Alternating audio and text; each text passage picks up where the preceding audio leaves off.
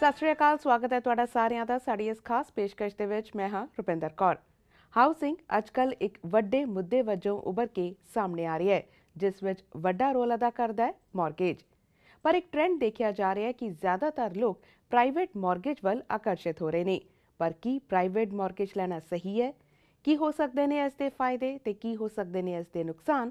ਇਸੇ ਸੰਬੰਧੀ ਗੱਲਬਾਤ ਕਰਨ ਲਈ ਸਾਡੇ ਨਾਲ ਖਾਸ ਤੌਰ ਤੇ ਮੌਜੂਦ ਨੇ mortgage broker conduct at financial services regulatory authority of Ontario, Jenny Hudson. Hello Jenny and welcome to PTC. Thank you so much for having me, Rupinder. Very nice to be here today. It's a pleasure. Definitely we'll talk about this growing trend of private mortgages, but first run us through what is this Financial Services Regulatory Authority of Ontario and what is your role in that? Sure, great. That's a great question to establish. There's financial services in general is anything that is non-bank finance, finance companies, insurance, mortgage brokers, credit unions, and pensions. And what we also look at is both sides, depending on the type of product, depending on the sector. Sometimes there's a prudential element, which is making sure the companies are financially healthy and have the correct controls and margins in place to protect their consumer bases.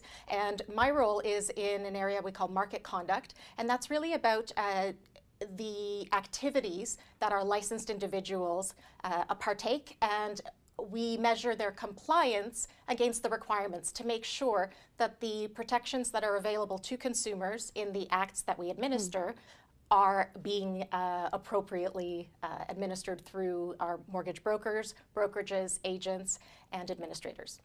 Okay, if we talk about housing is a big issue these days all over Canada and in Ontario too, and mortgage plays an important role in that.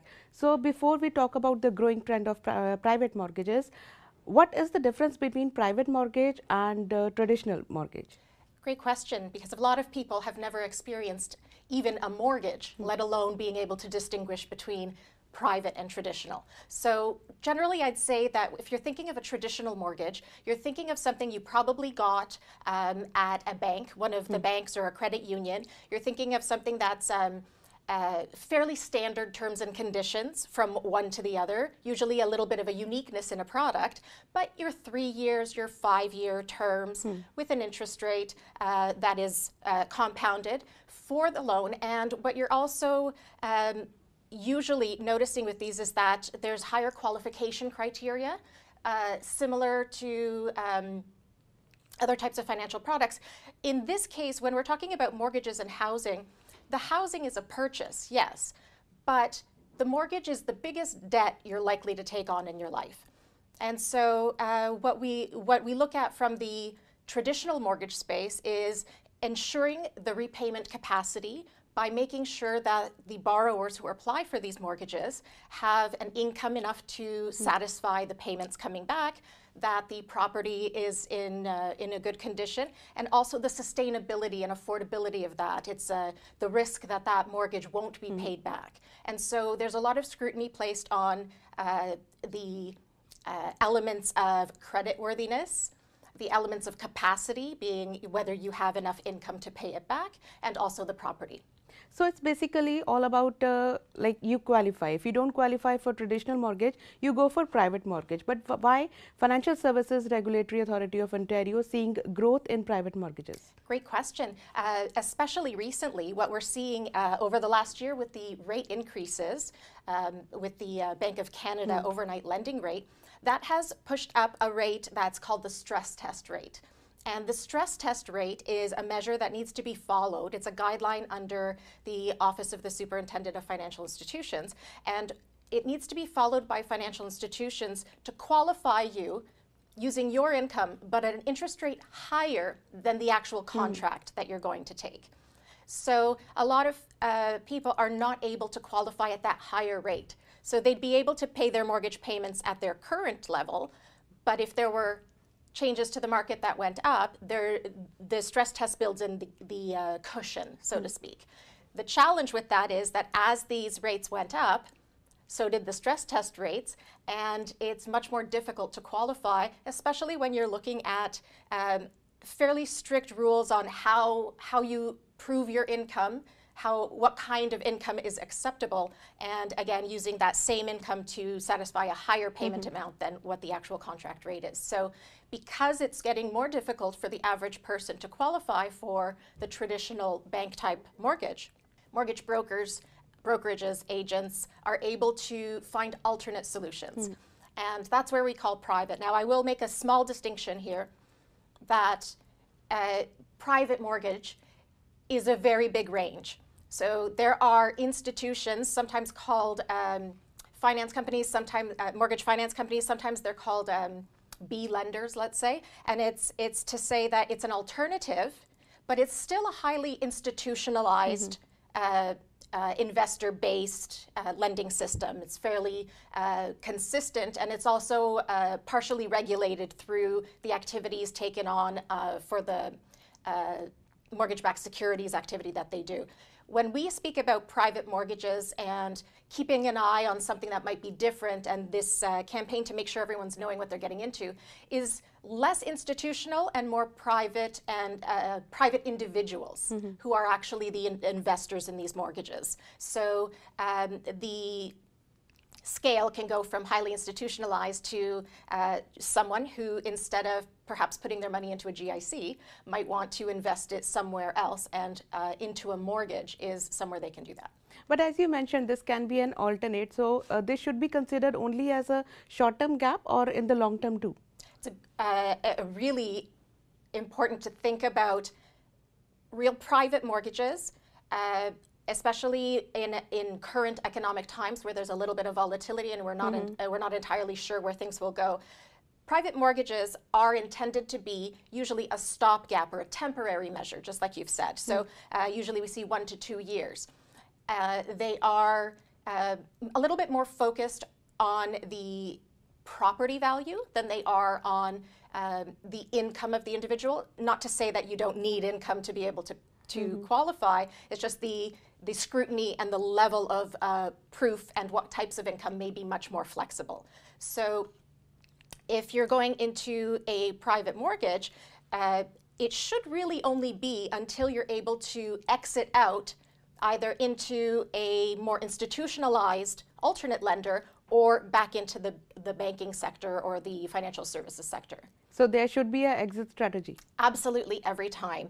And it's really important to make sure that you understand whether the exit strategy is based on you doing anything to achieve it. A fairly common scenario is perhaps you're still on probation at work, or you don't have a long history of being at a specific employment, or sometimes often you find with folks who work on contract, gig work is really popular now. Traditional lenders will be looking for a long history to average out to make sure that they can count on the level of income. So in these situations, if you're at a private lender, typically, once you're able to show that history, you don't need that private lender with the added flexibility anymore. You can move into a more traditional space because you're able to prove it now. Sometimes we also see credit repair. So perhaps your credit has taken a bit of a hit, or you don't have much credit at all, so you can't qualify with a traditional lender. You might say, okay, let's use this private mortgage for 1 year or a 2-year term, and during that year, I'm going to take steps to improve my credit. And so when we're speaking of the exit strategy, in that case, the exit strategy is improve credit to return to traditional lending. But what does that mean? Do I just get the private mortgage and I just sit and wait? Or are there steps I should be taking to actively improve my credit to help ensure that I can achieve my exit strategy? But are these private mortgage lenders regulated? Private mortgage lenders are regulated in the sense that they must either have a mortgage brokerage license themselves, which is the license that authorizes private lending, or they must work through a brokerage that is licensed to have as an intermediary. But the lender themselves, that is really up to the lender in terms of what interest rate they want to offer, what terms and conditions they set, and they set those individually based on the risk that they see in the file. Okay, Jenny, we'll stop here for a short break and we'll continue this conversation after a short break. We'll be right back after a short break.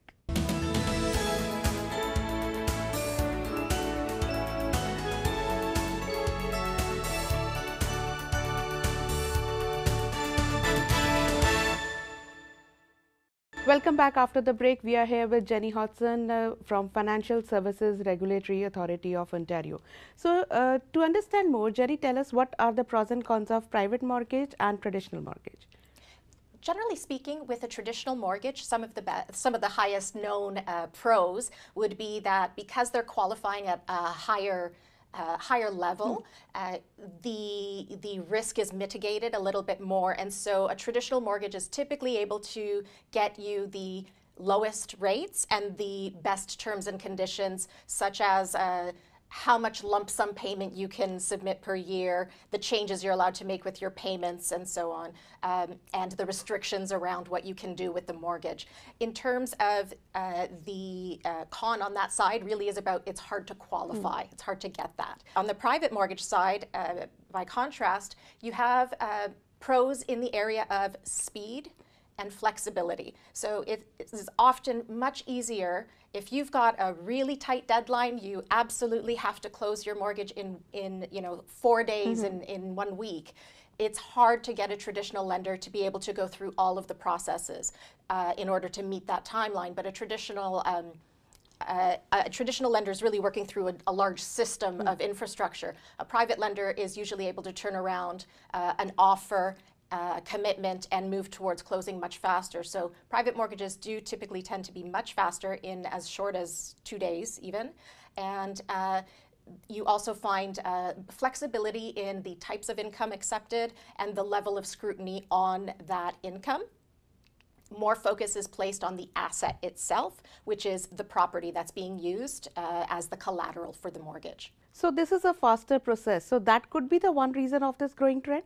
It absolutely could be part of the reason of the growth. There's a lot of factors that blend into it. So we have more people who aren't qualifying at traditional bank rates, but you also have the residual effect of a very hot market. And so there are a lot of offers that were placed into the market that were with no conditions, or the conditions were waived very quickly. And so there have been folks who have made a commitment to a certain closing date and then have not had enough time to secure traditional lending, and private lending has been able to be right there for them. So that could be one of the reasons we've seen a bit of a rise there as well. So what do you suggest in the present scenario, what we are seeing in the market these days? Like if someone has booked a house in pre-construction and they are getting the appraisal less than the house value, so what do you suggest them? I definitely think that working with a licensed mortgage professional is a really good option here, because the mortgage broker or agent from the brokerage is able to assess your needs and circumstances against a larger suite of products that are available from the same banks that you can go to yourself, but also all the way down to individual private lender arrangements and investors that they have. And especially if time is of the essence, and if the value has come down, there's a little bit more flexibility from a private lender to hedge their own risk. Right? So they'll look perhaps at the history of the property value and make their own assessment on how much risk they're willing to take, and they are more likely than a traditional lender to be able to say, I will do this, absolutely. I do believe that the value is going to come back up, and I have faith in that. To balance that risk, the interest rate's going to be a little bit higher, which is where sometimes we talk about some of the challenges or some of the differences that we don't necessarily know if we've never experienced private mortgages. So the rates are usually a little bit higher. There are fees involved where you typically wouldn't see the same kinds of fees with a traditional mortgage. And you also see that the terms are short, and there's no guarantee necessarily that that lender will renew in the 1 year.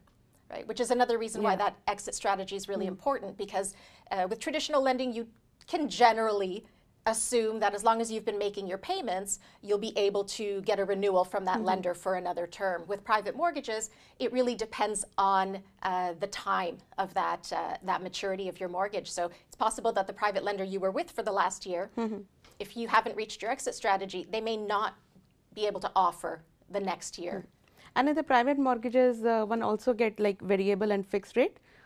You do see, I mean, it's certainly flexible, and private mortgage lenders, investors, can make any terms that they like. So if it works for them to work on a variable, then it can. Usually you see fixed, and usually what you also see with the payments is that the payments are based on what would be an interest-only payment. So the payments you make every month just cover the interest for borrowing the money. So if you start at a mortgage of $500,000, for example, for a year, and you're making interest-only payments, at the end of a year, the balance is still going to be $500,000. So that's another reason why you want to keep an eye on, well, how long do I want to do this? Because if you're not chipping away at that equity, if you stay 2 years and 3 years and 4 years, and if you consider the idea of, higher rates and added fees and costs, that can get very expensive to maintain over a long term.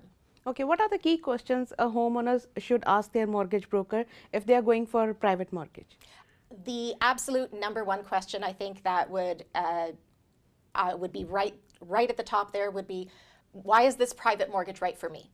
Right. So not only in that question is built up not only the idea of why is this specific mortgage right for me and my circumstances, but also inherently, why is private mortgage the right solution rather than traditional? So your mortgage professional should absolutely be ready and able to answer for you, number one, why private mortgage is the solution and not other options, and should be able to articulate to you the needs of yours that the product they're recommending matches up to. So you needed a certain loan to value amount, you only have so much down payment, let's say, so you absolutely need to get up to this much money in the loan. If that's the requirement, you need to be able to negotiate that, and a mortgage professional who can explain to you how they're able to satisfy a specific need with the product they're offering. That's a person who's lining up the benefits of the product with the consumer's needs.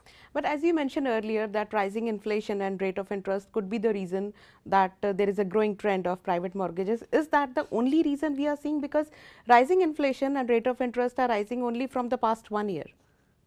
Yes, so I think there's an element as well of people who are becoming more confident and comfortable with the idea of using non-bank financial services. There has been in Ontario especially a lot of history of alternate investments available. We also see that there are newer and more mortgage investment corporations that are set up, and these are regulated under the Securities Commission, but essentially it is investors into a corporation, and then that corporation becomes a lender of certain types of products, and mortgages are one of them in the case of a mortgage investment corporation. So there's more of these companies. People are becoming more comfortable with the broader range of private mortgage services. We also have the rising interest rates and inflation, and affordability is becoming a lot tougher for folks. And we also have a lot of people doing a lot more online research. And so perhaps, 30, 40 years ago, you would have gone straight to your bank because that's what everyone does.